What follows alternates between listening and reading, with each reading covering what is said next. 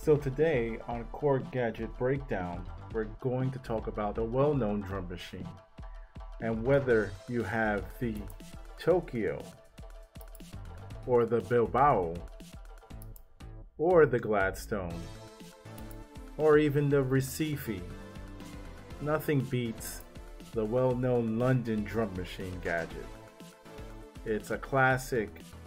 It has a lot of samples and a lot of effects, and it's very, very useful. I think it's one of the main gadgets that people use in their projects. It's like the #1 used gadget. And we're going to get right into it right now.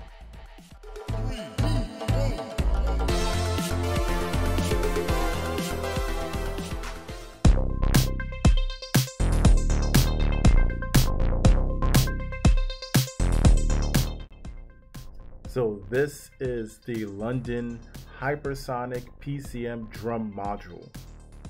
This is a drum sound module gadget designed specifically for dance music.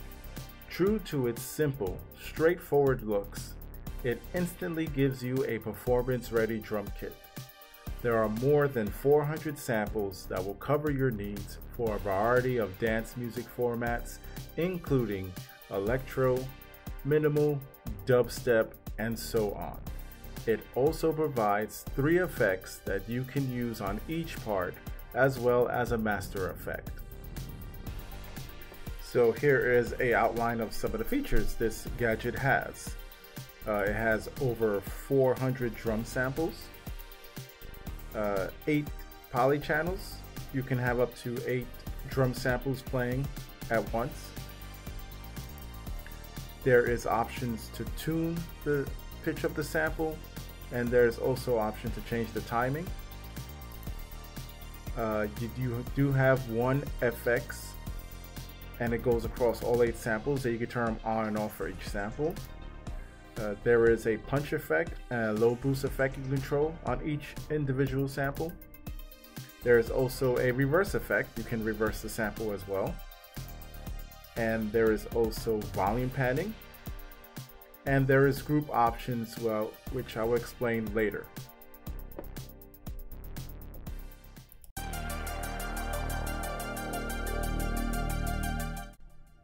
So the gadget is made up of 3 pages. You have your edit page here, your IFX page, and your mixer page. We are going to start with the edit page.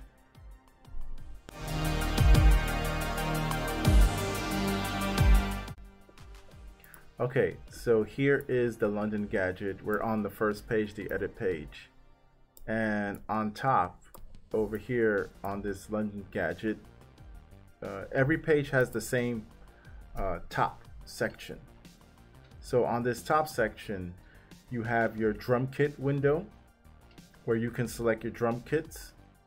There is a total of 63, I think. Let's see. Yes, there is a total of 63 default drum kits. And these are the select buttons, so you can select your drum kit. And this is the effect window where you can pick your effects, the same ones for every gadget. And these are the 2 knobs that controls the effects. And this is your level dial, which just controls the volume of your gadget. And now we're on the effect page. So as you can see here, there is 8 different sections right here, and they all have the same controls for each individual section. So these top blue windows that you see, this is where you pick your samples. So if you click on here, you have a little sample window, and it shows you all the available samples. You have your kick samples, your snare samples, your clap samples, your closed hi-hat samples, and your open hi-hat samples, and your tom drums, and your cymbals, which also includes your crash sounds as well, and percussion, which has a lot of percussion, excuse me, which has a lot of worldly percussion sounds and some other sounds too, like your rim shots and some other things as well in your clicks. And this is the FX sample library, and this one has a couple of FX sounds and a couple of vocal sounds. All in all, it's a very robust amount of samples that you can work with. So now, that's where you pick your. This is where you pick your samples, and under that, this is the tune knob. So the tune knob just lets you change the pitch of your knob. Here's a kick drum, and maybe you want it deeper, so you just move it down, and that makes the pitch lower, and then you can move it up and make the pitch higher. The next knob is the time knob, and this just controls when the sample should end. So if I go all the way down here and press the sample will be short. And here's halfway, and here's the full time.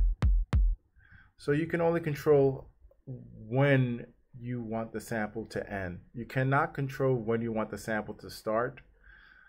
Yeah, it's a little limiting, but you don't really need that too much. But you can make some new samples by just shorting it. And then here is the option for the one shot or the gate. If it's one shot, as soon as you press the button, it'll play the whole sample.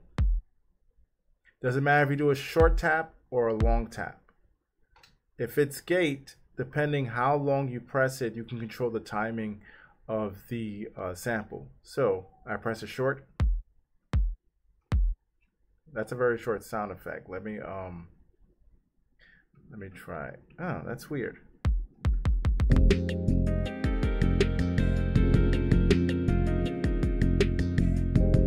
Okay, so after several testing minutes, I realized for the gate to work, if you're on gate, the timer will have to be down to 0. If it's all the way up, you can see here, you can see down here, or you know, I have different lengths of the sample. I have different lengths of the sample here, and no matter what, it's playing the full sample. So if we go back to the gadget,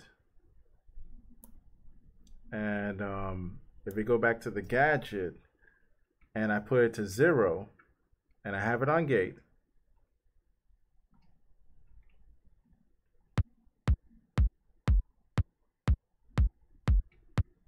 you can see that now it's playing different lengths of the sample. And now if I press here on my keyboard, if I do a short press, the sample is short. If I hold it down all the way, I could play the full sample. It didn't work the way I thought it did, but that's how the gate works. So that can help you a lot if you want to do some, you know, experimental stuff, or you want to do some nice, maybe some varied hit hats. You know, I mean, you could always control the velocity, but this can help a lot too. And then of course, down here are the buttons that represent the samples. The buttons you press, it just plays the sound. And that's pretty much it for the edit page. So let's move on to the next page.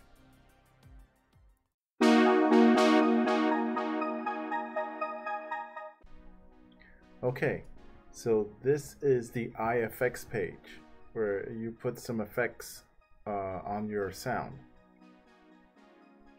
So you can see you have the same sample selection here. You can keep changing the samples on this page as well. And now you have the punch knob. And the punch knob adds a bit more, I guess, oomph to your sound. It makes it more harder. So, oh, wrong sound. Let me use the keyboard. Let's see, make sure it's connected. Nope. Okay. And I'm going to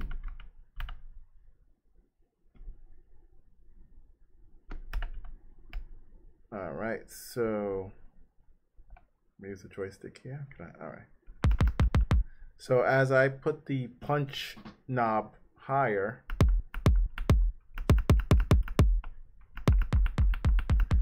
it gives it a nice, you know, it gives a nice more strength to it, mostly in the beginning of the sound. You could probably hear it better on the snare. Let's see. Here's 100%, 0%.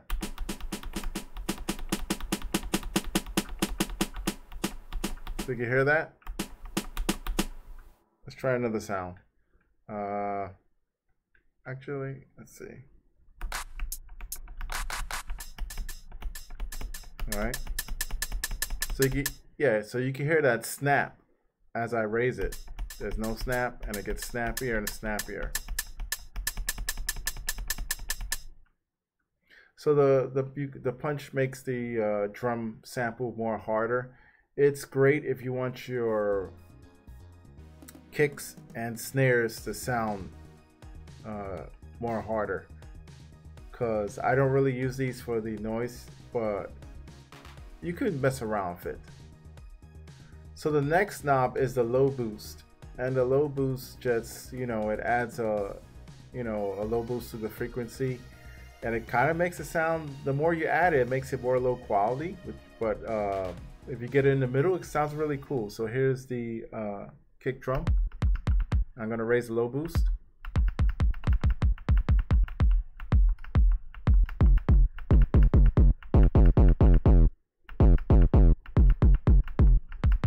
Now you can see it sounds very different at 100% and weird, but it definitely can shape your sounds if they're sounding way too repetitive. You know, if you want, like, let's say we have a hit hat and it sounds too clean. See, now it sounds a little more, you know, a little lower, lo-fi. It definitely makes a nice lo-fi sound. And we could try it here.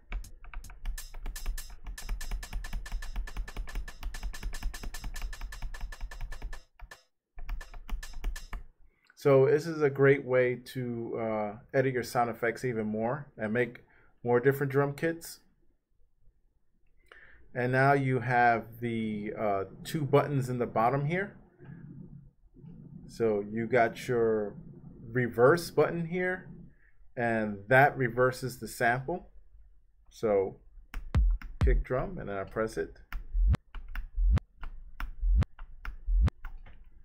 And this is very useful because if you didn't realize, let's see. Okay. The problem with, it's not a big problem, but you have your cymbals here, right? There's no reverse cymbals in this gadget at all, so you have to make your own. So I put the reverse in.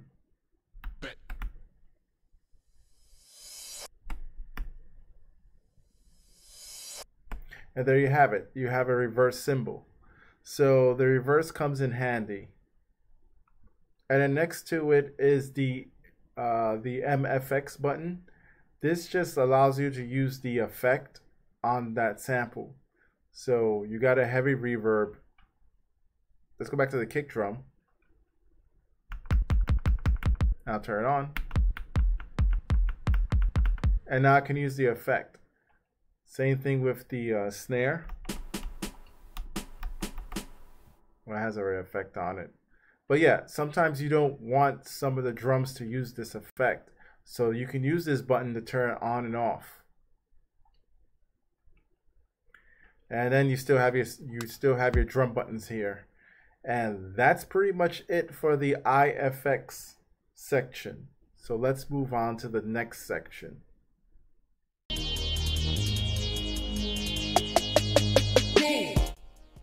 Okay, so this is the mixer section, and you still have the samples you can select, but now the buttons are gone because now you have your slider. So the first knob is your panning knob, and that just changes the panning of your sound. So we have the oh, I gotta turn this on again. Okay, so we have your kick drum. I'm gonna pan to the left. Now it's on the left side. If you're wearing headphones or if you have good speakers, you'll be able to hear this. And now I'm gonna pan back to the right, into the middle, then to the right.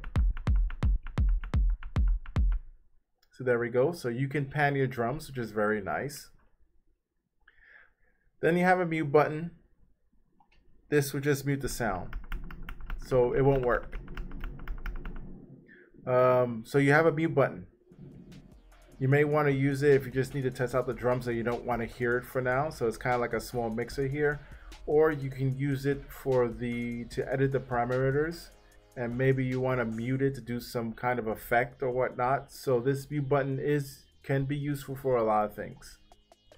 Now next to this, the off button, this is the group button. Now this is a very important thing that drum machines have in Core Gadget, which I do like, and it's very needed. As you can see by default, you have the letter A, and these should be the two hi-hats. You got this one and that one. So what happens, they're in group A. What happens, this limits the sound to mono, which means I can't play the nose sample or the lean sample at the same time, no matter how hard I try. So you see how the lean gets interrupted by a nose when I press it real quick. The lean first and then the nose. And then if I turn it off, I can play both at the same time. So of course, this is great because you can't play two hi-hat sounds at the same time on a real hi-hat. I mean, you're hitting it. So this is great. There is only two groups. That's more than enough though. So let's say if you're making like video game music, or if you want that old limited PCM sound where you can only play one sample at a time. So I will put the kick drum and the snare on group A. So, oh wait, here it is.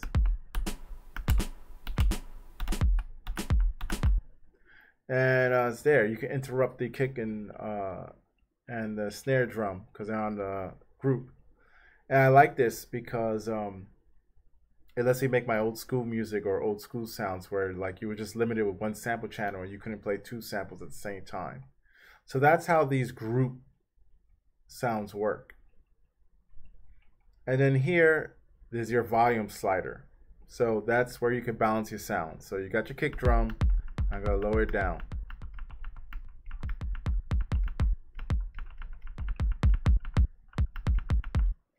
And there. So you have that controls the volume of your samples. So this is where you're going to do your panning and your balancing, so you can have a nice drum kit.